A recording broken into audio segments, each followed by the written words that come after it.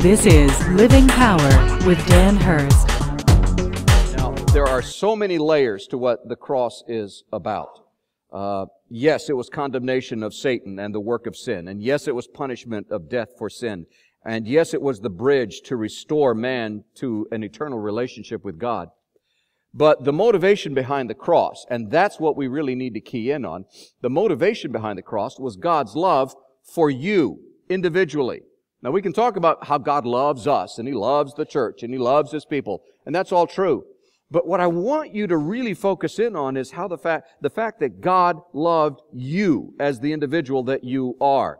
He loved you so much. You were this individual that He desired to have a relationship. So God meticulously designed, first of all, He designed you. He meticulously designed you to accomplish His goals and His destiny.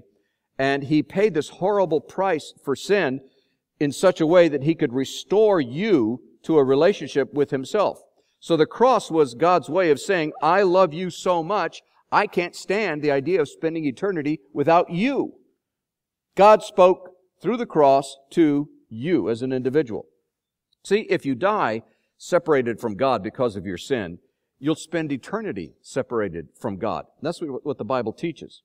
So God, knowing that He had control over death, God knew He had control over death, He paid that price of the sinful death.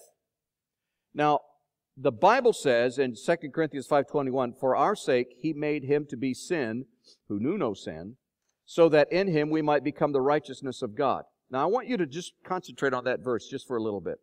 Do you see the power of the cross in this verse? Look at this. Jesus, who knew no sin, became sin and died on it. Do you see what the verse is saying that? He became sin.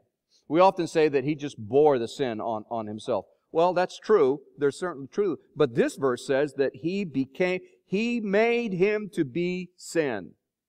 When Jesus hung on the cross, He became the sin of adultery. He became the sin of drunkenness. He became the sin of murder. He became sin so that your sin would be paid for, and so that you don't have to die separated from God for eternity. So your sin, Jesus became your sin on the cross. That's what this verse is saying.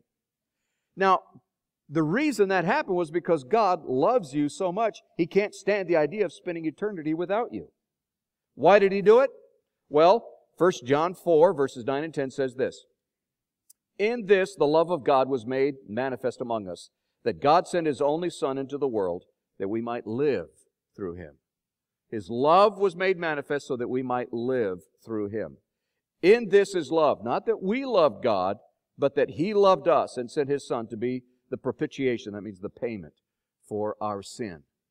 Now, God meticulously planned the cross for you, individually, for us as a group, but certainly for you as an individual. And when we see how carefully and detailed Jesus' death on the cross was, we discover that this very act of love was on God's mind before you even existed. Before you even existed, God had already planned this for you. God planned for you before you ever came to be. The principle is so clear in a number of places in the Scripture. For one thing, we can draw from something that God said to Jeremiah 1:5. Before I formed you in the womb, I knew you, and before you were born, I consecrated you. God knew you before you came to be and planned for you. We're taught the same thing in Psalm 139. Your eyes saw my unformed substance. In your book were written, every one of them, the days that were formed for me, when as yet there was none of them. Before I came to be, that's what he's saying, before I came to be, you wrote me down in your book. You saw me, you planned for me, you had a purpose and a plan, a goal for my life. I love verse 17, how precious to me are your thoughts. Would you change a word, the word to, and change it to about, because that actually fits better.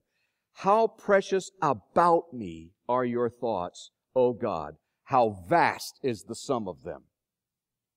Now, if God knew you before you were even born, and God has a goal and a destiny for your days, and as verse 17, God thinks about you all the time, when you understand how important the cross was to God, you'll begin to see how important you are to Him. So, for the rest of this lesson, I want to go through only 18 of the hundreds of prophecies related to the life of Christ. 18 Old Testament prophecies that kind of give us an overview of how much the cross was on God's mind. And remember, as we study this, that the reason the cross was so much on God's mind was because you were on His mind. The cross, the whole purpose of the cross is you. That's what we really need to get a focus on today. The whole purpose of the cross was you as an individual. On behalf of Dan Hurst and the Open Class, we want to thank you for watching. We hope it was a blessing.